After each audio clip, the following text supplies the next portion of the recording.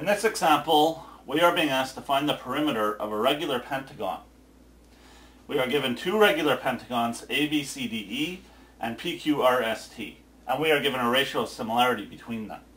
The 3:7 ratio of similarity can go right here in my proportion.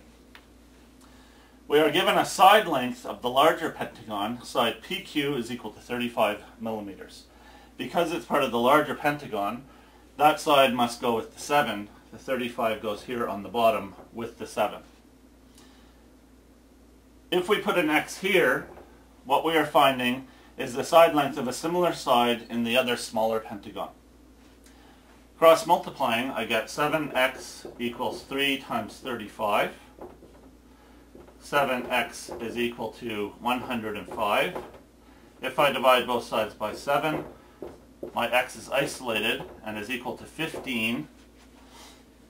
The unit of measure was millimeters,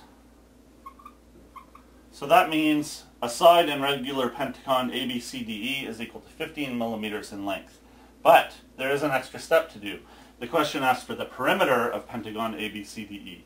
So I have to take my answer, 15 millimeters, and multiply it by 5 to get 75 millimeters.